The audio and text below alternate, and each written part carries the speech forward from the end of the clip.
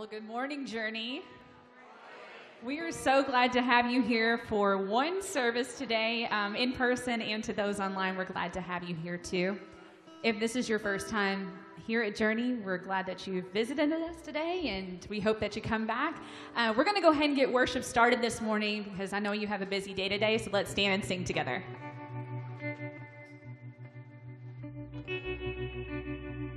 Oh, shame is a prison as cruel as a grave. Shame is a robber, and he's come to take my name.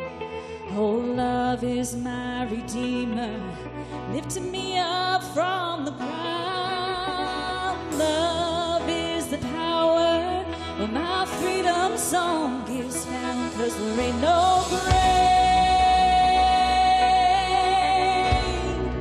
gonna hold my body down. Oh, there ain't no grave gonna hold my body down.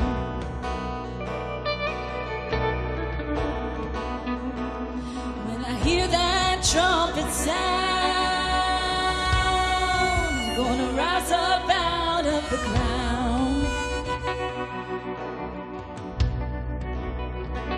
Oh, there ain't no grave gonna hold my body down.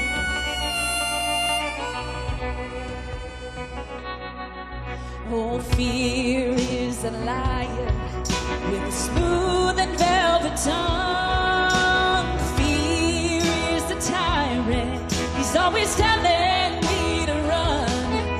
Oh, love is a resurrection, and love is a trumpet sound. Love is my weapon, I'm gonna take my giants down, 'cause there ain't no grave gonna hold my body down. Yeah, there ain't no grave gonna hold my body down.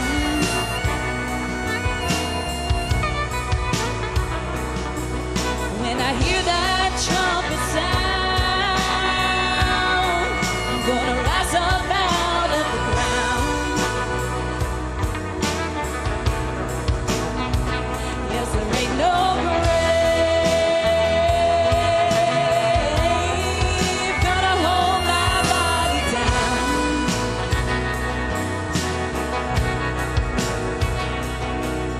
Oh, there was a battle, a war between death and life. There on a tree, the Lamb of God was crucified, and he went on down to hell. He took back every key.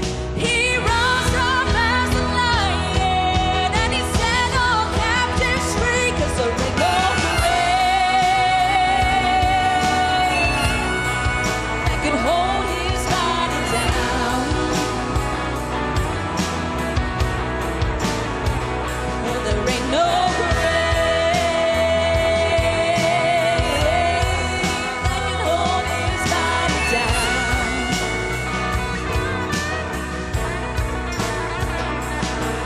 When he heard that trumpet sound,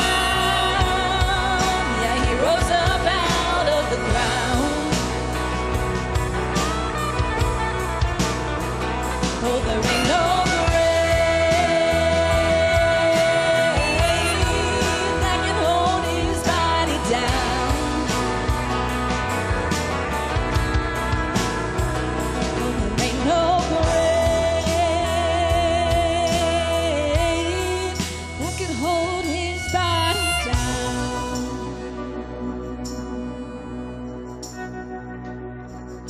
If you walked out of the grave I'm walking to,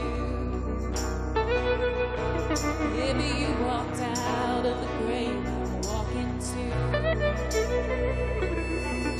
if you walked out of the grave I'm walk into.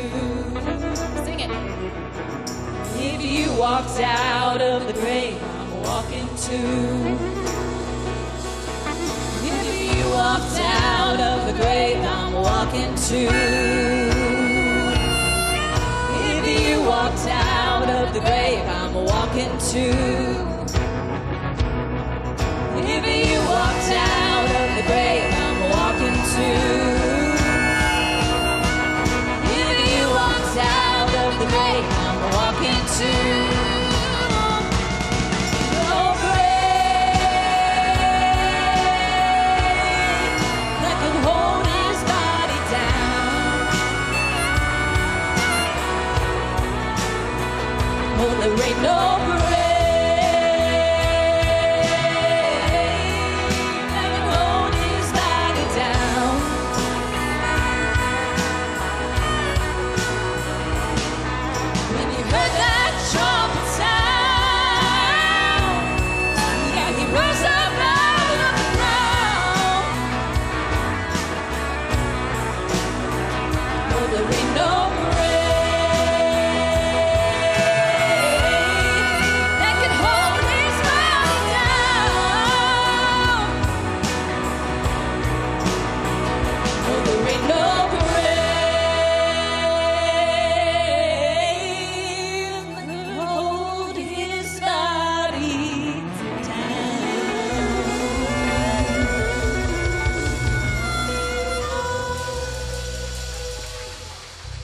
Y'all sound great this morning. Just take a moment, greet someone around you, then have a seat for us. Hey, good morning.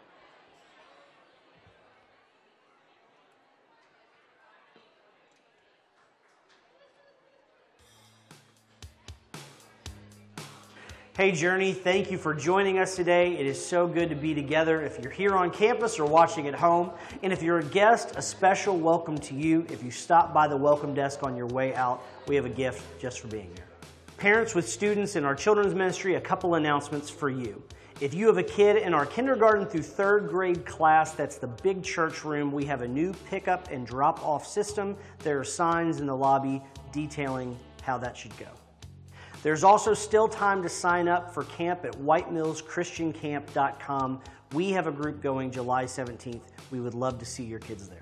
Finally, last week at our cookout, we were able to raise $1,400 to help send kids to beach camp. That's because of your generosity, and we are so thankful.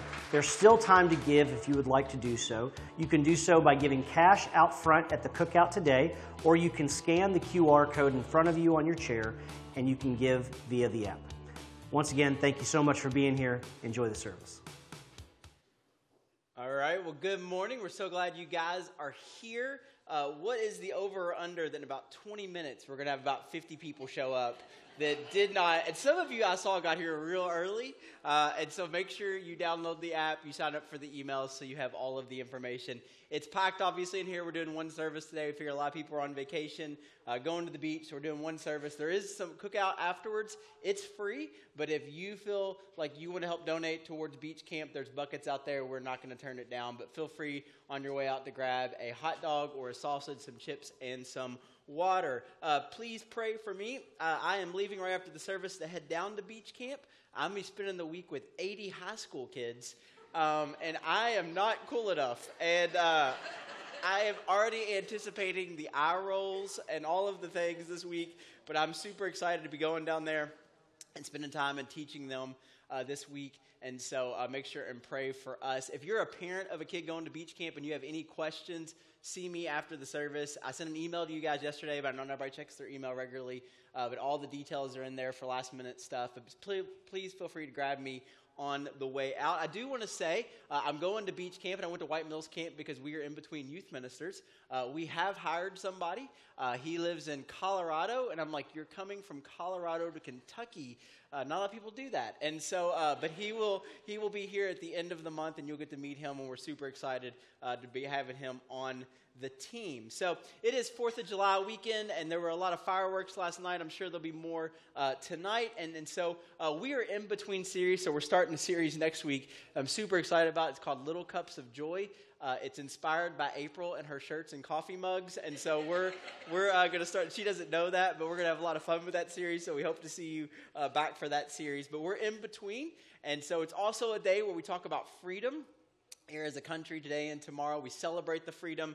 And so the question with freedom has always been, for me, we have this freedom, so what are we going to do with it?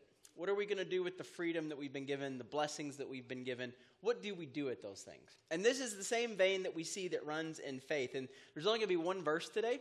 And so normally I'd use a lot more, but today I'm just going to use one verse, and it's going to be my talking point. And it comes in Galatians chapter 5.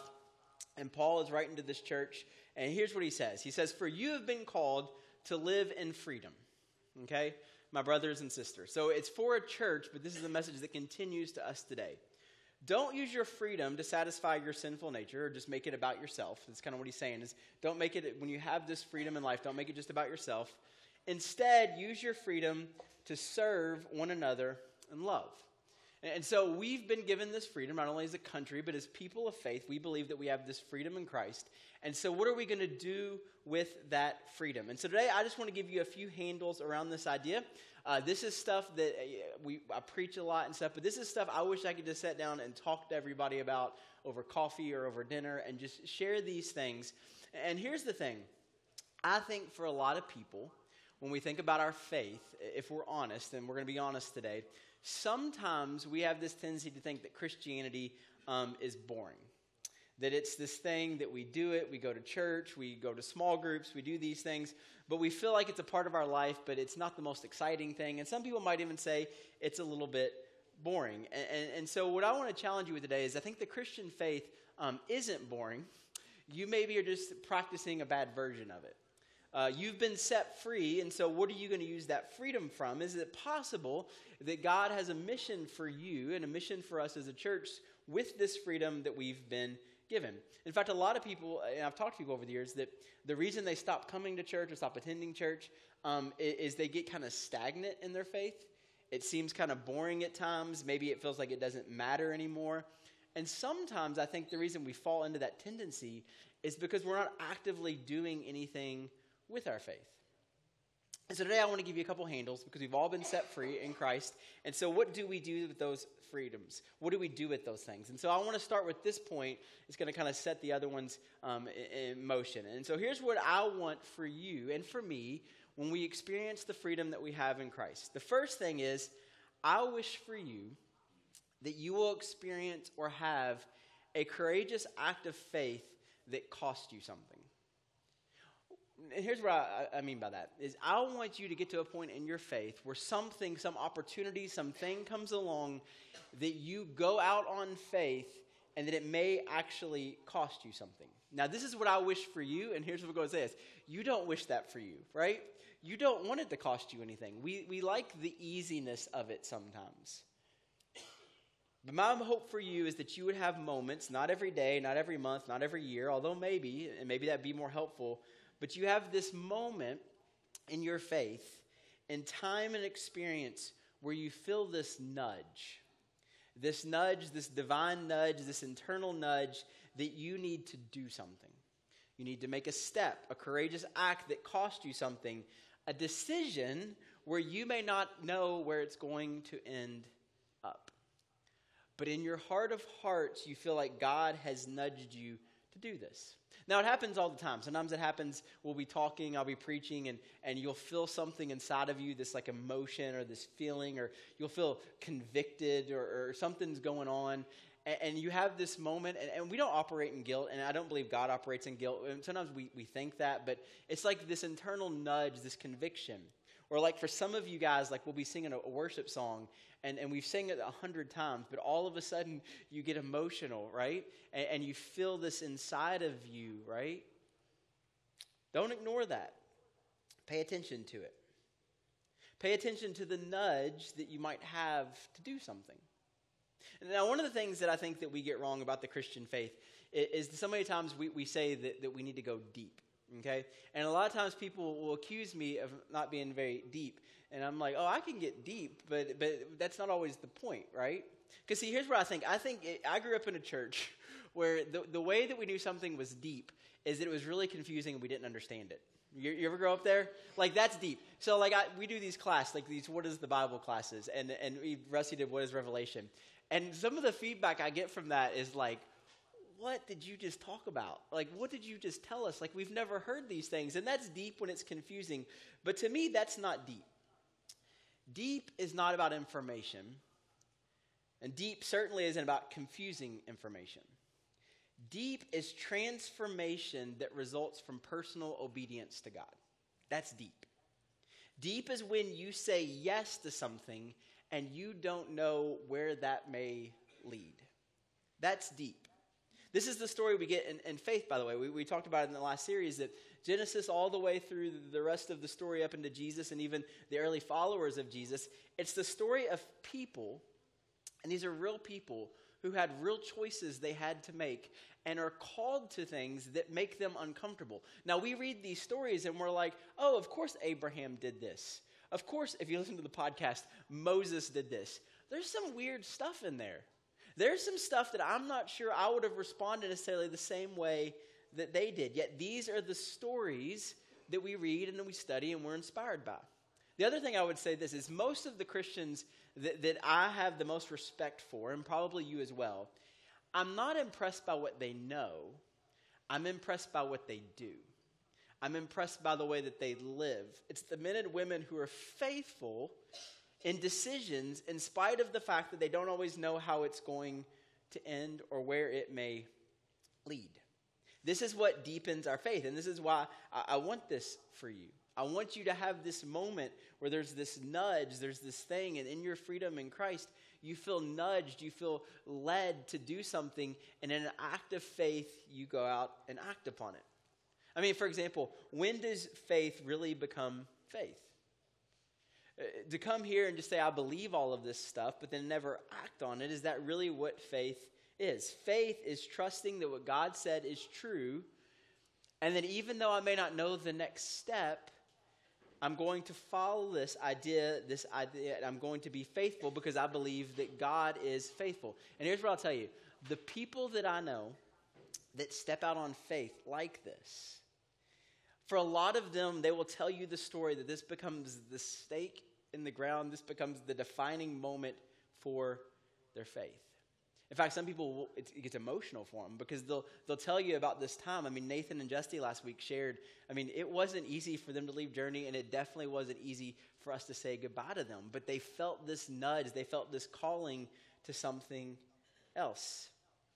And I'm telling you, people can argue all day long about whether there is a God or what God's like, but when you've experienced that internal nudge and you said yes, I'm telling you, when you do that, your faith will not go stale. Jesus is so brilliant in the way that he talks to the first century people that are kind of figuring this out. And Jesus doesn't sit down and take notes, or Jesus doesn't write a lot of books. In fact, we don't have anything that Jesus himself actually wrote. The invitation of Jesus was simply come and follow me. Like, come and experience this. Like, there's this nudge to do this. And here's the thing, and I'm going to step on some toes, but that's okay because I got a third point that's really going to just tick everybody off. So might as well just start with it. So here's the thing. I think when we make it about this and what we know and being right and all of this, and less about following and answering that nudge or responding to that, here's what happens. If you ignore the nudge of God long enough, you'll get cynical. And as a Christian, what happens so many times is you'll start complaining about the dumbest things. And we'll get in arguments about all of the wrong things. And that's kind of where we are right now as a country in Christianity. We've gotten so upset about all of the wrong things and complaining about some of the dumbest things, rather than answering the call or paying attention to the nudge that God has us to maybe do something, to love people, to share our stories, to answer the call of what Jesus may call in your life. And this is the story of our church, by the way. So you guys may not know this, but I had a really good job before this with a really good future. Like, honestly, like people that know, and some of you are from the church that I worked at before, they were never going to ask me to leave, ever, right? But we felt this nudge to leave and to do something. And we started in that library right across the street with 20 kids. I remember the first week sitting around a table, people being like, I think I made a mistake. It was a risk. It really was. But it was the nudge that we felt. And so that's what I hope for you, that you have this moment where there's this nudge and you respond in faith. Because you never know what hangs in the balance of that decision. So what does that look like for you? I don't know. Maybe for some of you, you need to get more involved in church. You need to start a small group. You need to be a part of a small group. You need to start a study. Some of you, when we go on these mission trips, you need to go. It would do every American a lot of good to get out of this place and to go to a third world country or developing country and just experience it. It would be so good for you. Some of you need to volunteer. And I know we talk about volunteering all the time, and every time you're like, I know I need to, but, okay? But some of you, we need to get serious about this. You need to get serious about the nudge in your life that God is giving you. And I don't know what that looks like for you, but you never know what hangs in the balance of doing that. One day, Jesus is walking along with these guys, and he meets this guy, and he's talking to this guy, and there's this offer he makes to him, this invitation of a lifetime to come and follow him. And so this guy, we don't really know much about him, but maybe he's been following Jesus for a while, but Jesus sees him, and there's this invitation to come and to follow him, and this is the invitation of a lifetime. And this guy, he looks at Jesus and says, okay, well, I would, but the problem is I need to go and I need to bury my dad first. Is that okay? To which most of us would be like, well, yeah, that's a pretty reasonable, request. Like, let me go bury my dad. Well, here's what we know about the story. The problem with that story is his dad's not dead. And we don't know when his dad's going to die. But his response is, let me go and bury my dad. And the reason we know that, and especially if you've been to third world countries again, you know that when someone dies, it's not like, oh, we take them here and we'll do the funeral like a week later. When someone dies in their culture and still places today, like when they die, the funeral's like an hour later. Because you don't want to let that body set.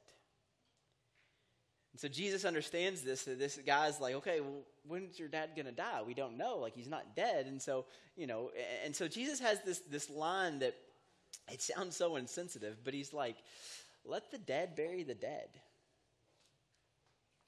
And here's what's going on. There's invitation of Jesus to follow him. And particularly with this request, not only is it going to follow him, I mean, we're talking about history here. We're talking about something that's going to change the world. And the guy's like, hey, I got to get some stuff worked out and sorted out. You ever been there? I got to get some stuff worked out and sorted out. Do you know the reason that some of you don't answer the call of Jesus in your life is because you don't think you're ready or you're good enough? Let me go ahead and tell you, you're never going to be ready and you're never going to be good enough. And there's always going to be something you got to work out and sort out. And in this moment, Jesus, with this guy, he could have looked over and said, hey, Peter, come over here. And brought Peter over. And he said, hey, Peter, you don't know this, but 2,000 years from now, people are going to name their children after you. Or Andrew, come here. You know any Andrews? Or Matthew, why don't you come over here? And I know you're about your past, Matthew, but did you know that one day there's going to be Matthews all over the world, and part of the inspiration of those names are going to be you? And then he says, hey, Judas. Never mind. Nobody's going to name their kid Judas, right? But they didn't know, just like we don't know, what hangs in the balance. And here's what I want to say. This guy, do you know his name? No. And we never will. Because he didn't answer the call. He didn't answer the nudge. He had stuff to work out and sort out. My point is this: I don't want you to miss what hangs in the balance of what God may be calling you to, that internal nudge. And it can look a lot of different ways. And I don't want to, some of you, like, it could be a relationship thing, right? Like, you just need to break up with them, right? You need to get out of that relationship. It's not healthy. Some of you, it's you need to give more. We'll talk about that in a minute. Some of you, it's you need to put yourself out there and volunteer somewhere. You need to give more, serve more. For some of you, it's you need to actually take this story of your faith and what God's done in your life and you need to share it. Which leads to my second thing that I hope for you in your freedom. I want you to know the feeling of being instrumental in someone's decision to follow Jesus. I can't tell you how big of an impact that is on the people that have been able to do that. In other words, I want there to be somebody in the world, in our community, maybe sitting in this room right now or listening online or somebody in the future, that when they tell their faith story, they mention your name. Because you were a huge influence on their decision to take the steps to follow Jesus. I would love for you to set one of our services and watch that person be baptized. I would actually prefer, I love doing baptisms. I don't want to do baptisms. I want you to do the baptisms.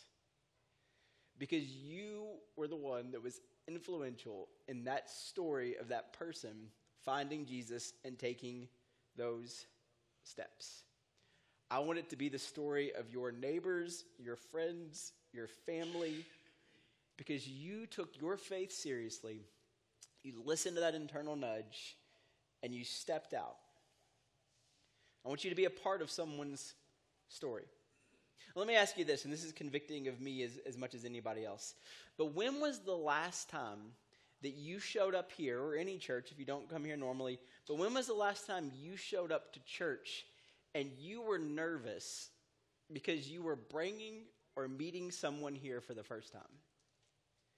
And you're like, Penny, worship needs to be really, really good. We need him on that harmonica every week, right? Because they said they're going to come this one time. Or, Jeremy, please do not mess this up for me. Do not do your spit sermon again. When is the last time you evaluated what we do here on Sunday morning through the lens of an unchurched friend, unchurched neighbor, or unchurched family member? Because you come here and it's not about you, it's about what they experience, what they get out of it, and you want it so bad for them. And so when was the last time that happened for you? Because to be a part of someone's story, especially a story of faith, I'm telling you, it will change everything. That you got to be a part of the story that changed things not only for them, but maybe for their family and their kids, and maybe even generations of people.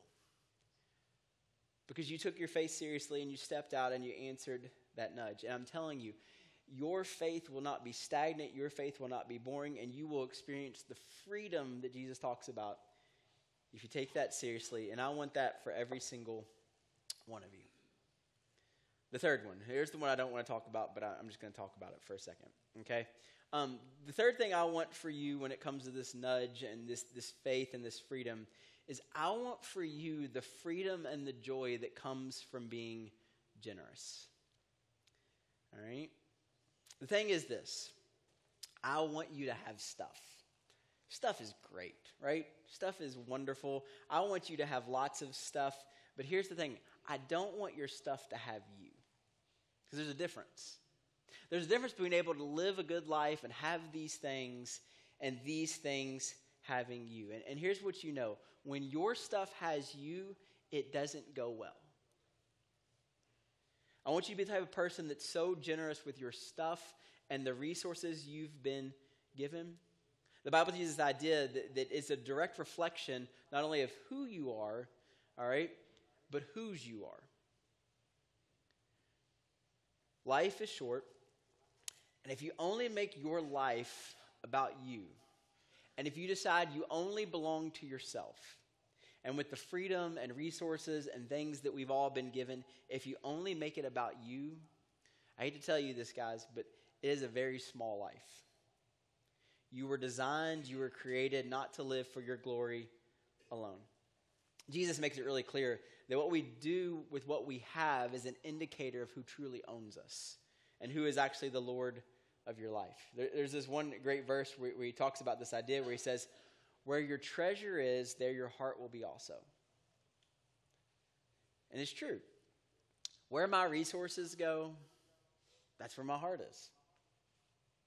What I decide to do, listen, I'm not really going to ask this, but I can tell what's most important to every single person in this room if you just give me like 3 minutes to your bank account, right? I'll tell you what's most important to you. Here's the other thing that I'm learning about me. So let me talk about me and not any of you.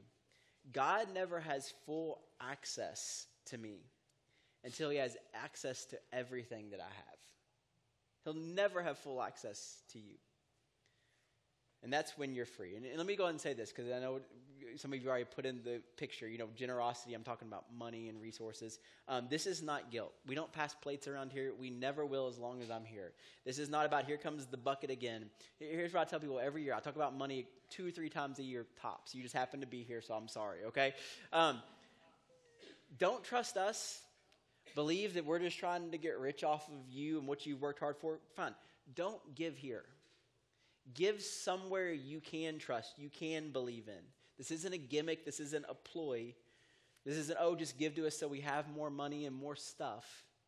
It has nothing to do with it. It has everything to do with you've been called to freedom. And you're not truly free if your heart is being torn somewhere else. You're not truly free if something else has a hold of your heart that you become and we become slaves to. And here's one more thing. Let me just throw this in there just for free in case you don't know. The other reason I think you should give to a church, whether it's here or somebody else, is at some point in your life, every single person is going to need the local church.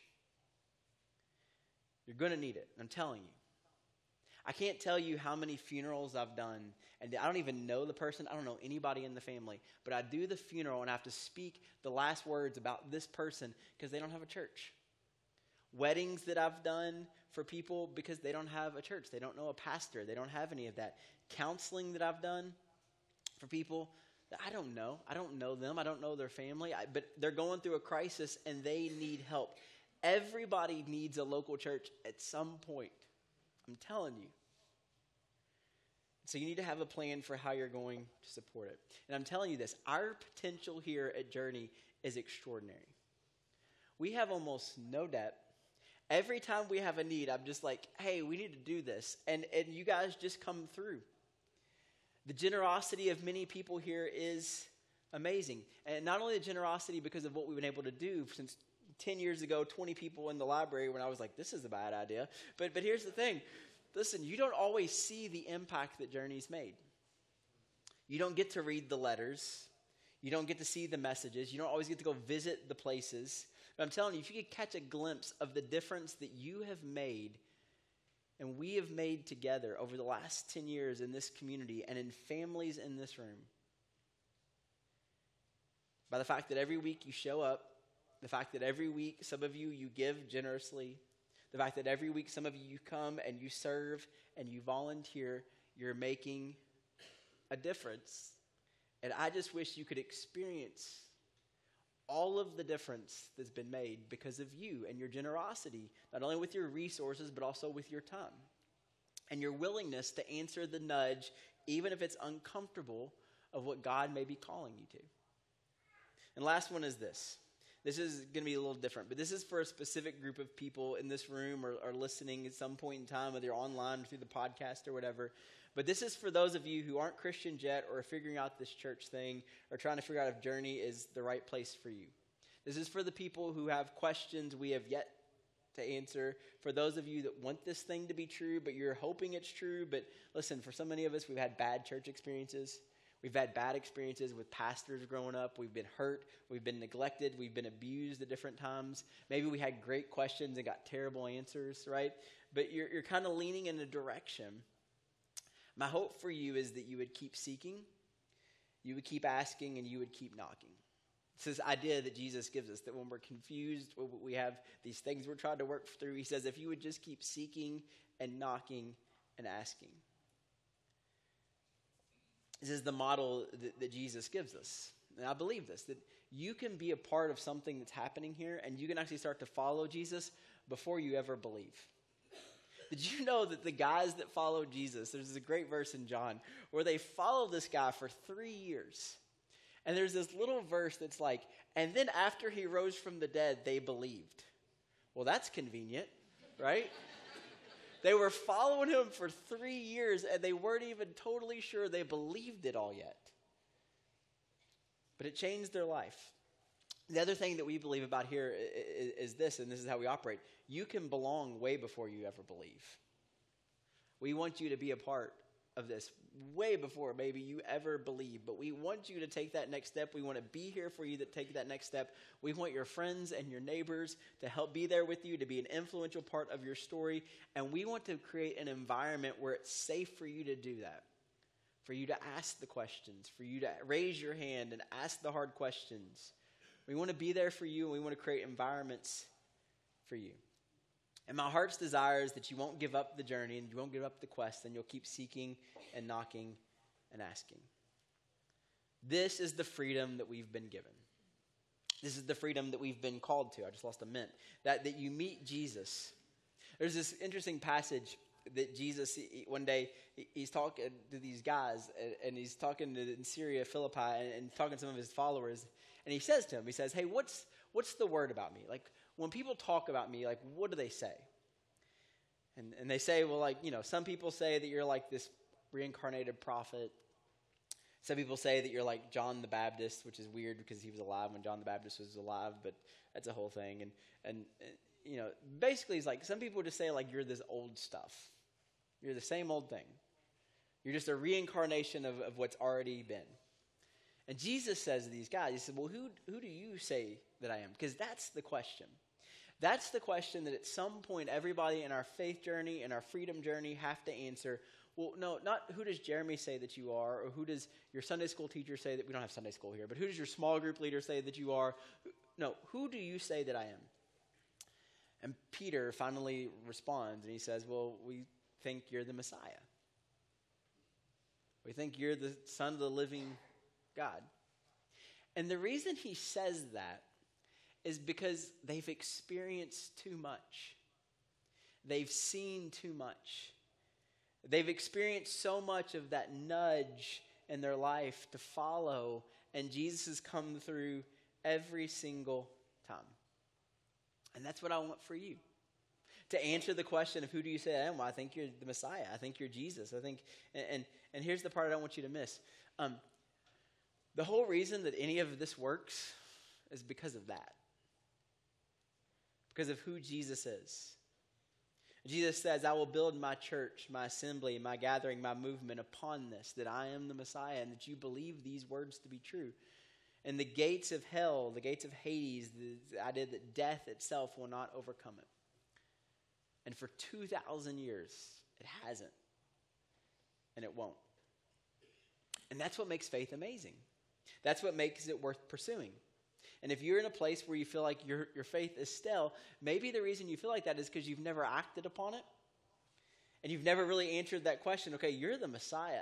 And so when you nudge me in a direction, I'm going. And I'm answering that call.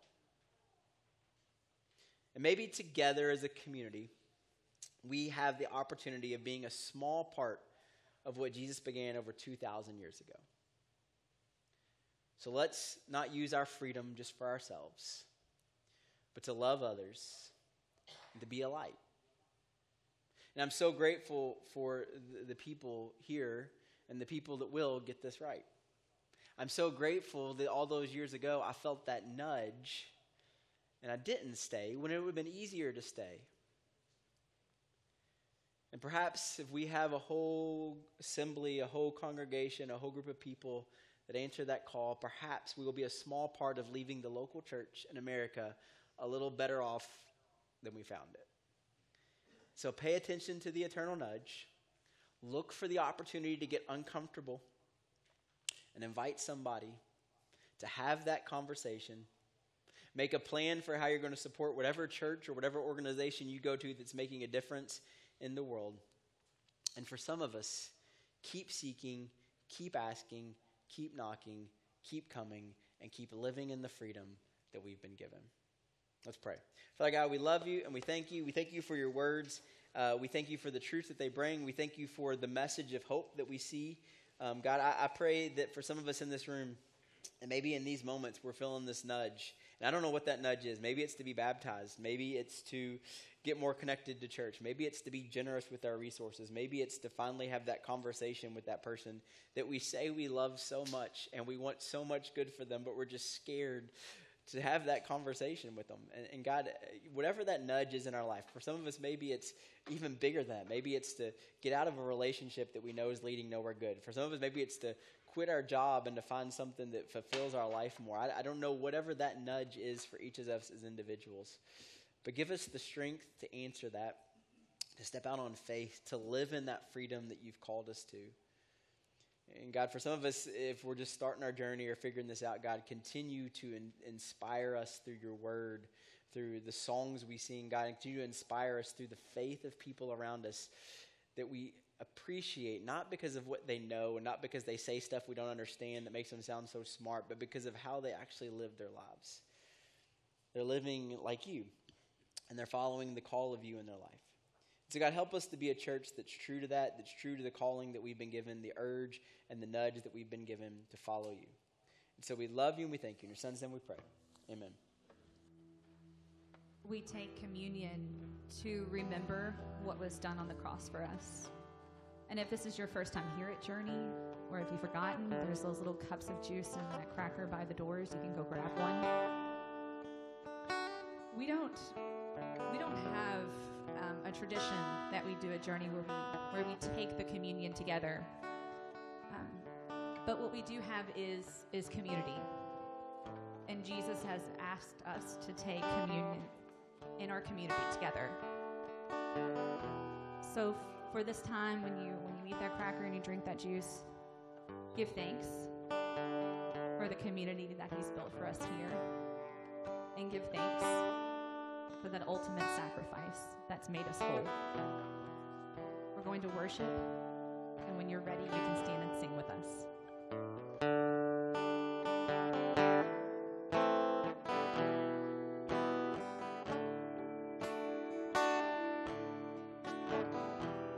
All throughout my history, your faithfulness has walked beside me. Winter storms have made a way for spring. In every season, from where I'm standing, I see the evidence of your goodness all over my life, all over my life. I see the promises and fulfillment all over my life.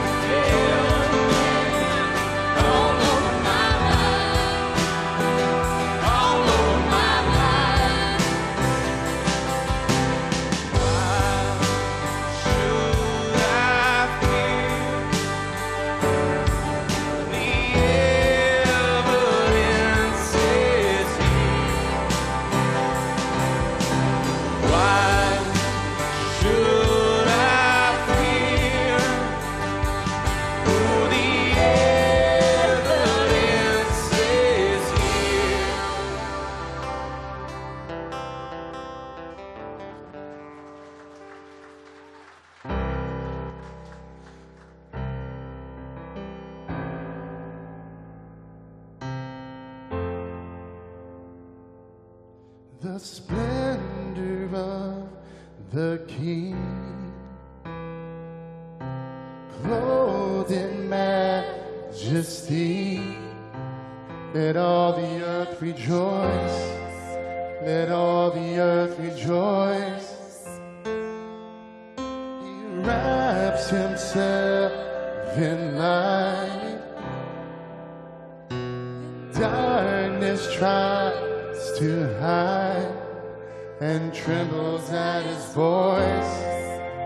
Trembles at his voice. How great is our God? Sing with me, how great is our God? All will sing, how great is our God?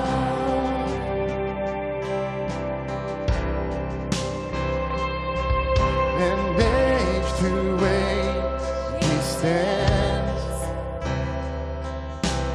Time is in his hands, beginning and the end, beginning and the end. The Godhead three in one, Father, Spirit, Son, the Lion and the Lamb, the Lion and the Lamb.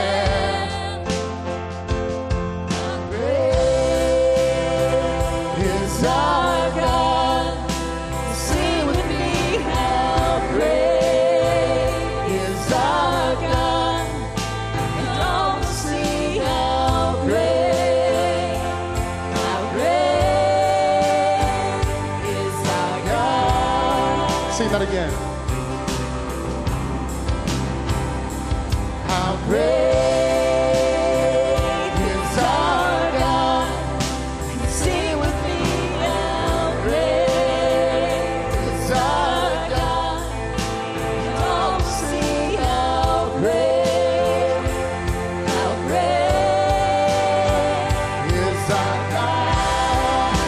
Above all names.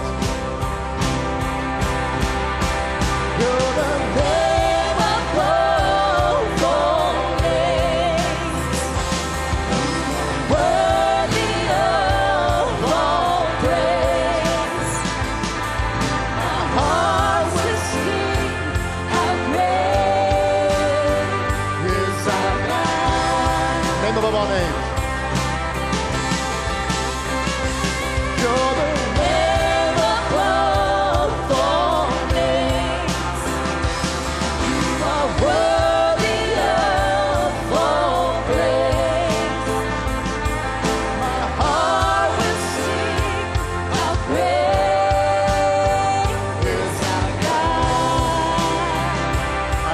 voices.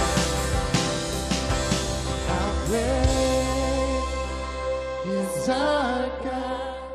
Sing with me, how great is our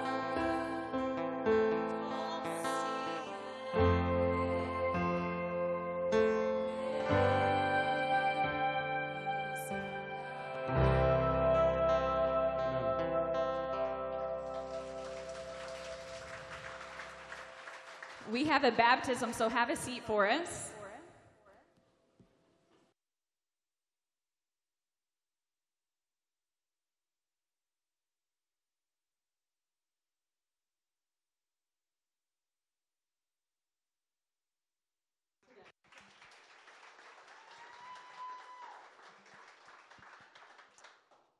What a perfect sermon and worship today. I'm so proud of you, son. You ready? Just go repeat after me. I know I'm a sinner. I know I'm a sinner. But with Christ I am saved. But with Christ I am saved. I accept him in my heart to live with him forevermore. I accept him in my heart and I will live with him forevermore. I accept him in my heart and I will live with him forevermore. Amen.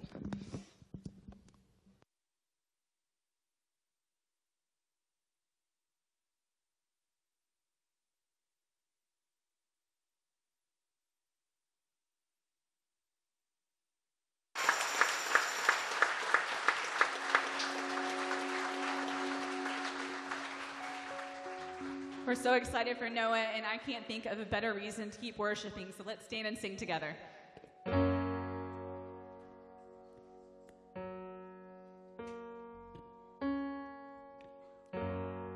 Are you past the point of weary? Is your burden weighing heavy? Is it all too much to carry? Let me tell you about my Jesus. Do you feel that empty feeling?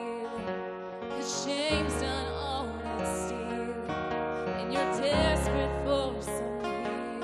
Let me tell you about my Jesus. He makes a way where there ain't no way. Rises up from an empty grave.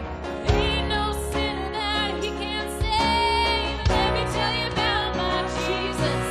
His love is strong and his grace is free. And the good news is I know that he can do for you what he's done for me.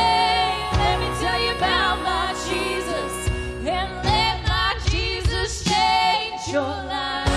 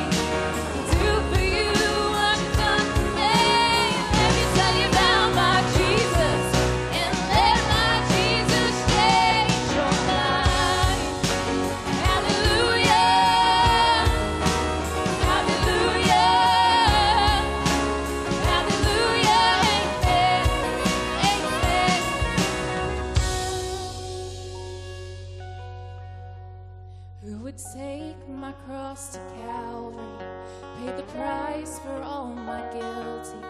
Who would care that much about me? Let me tell you about my Jesus. He makes a way where there ain't no way, rises up from an empty grave. Ain't no sinner that he can't save. Let me tell you about my Jesus. His love is strong and his grace is free. And the good news is I know that he can do for you what he's done for me. Let me tell you about my Jesus, and let my Jesus change your life. Hallelujah. Hallelujah. Hallelujah. Amen. Amen. Hallelujah. Hallelujah. Hallelujah. Let my Jesus change your life.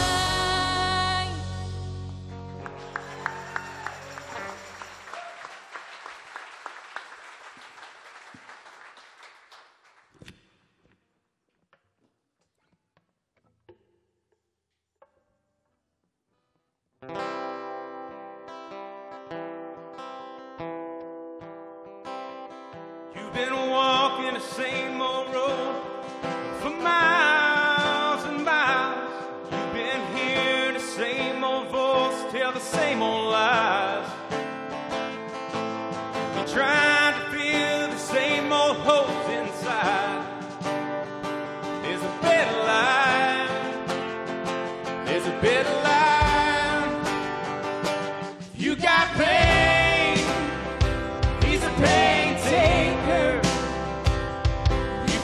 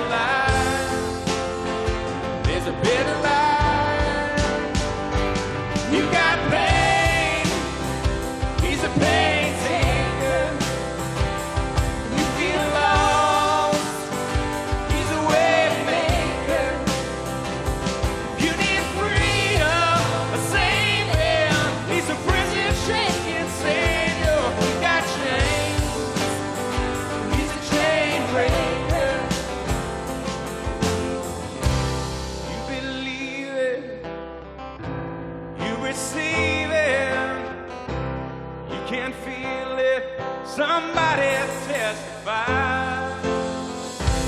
You believe him, if you receive him, if you can feel it, somebody testify. Got pain, he's a pain taker. You feel lost, he's a way maker. You need freedom, a savior. He's a prison shaking savior. You got chains, he's a chain breaker. Oh, you need freedom, a savior. He's a prison shaking savior. You got chains, he's a chain breaker.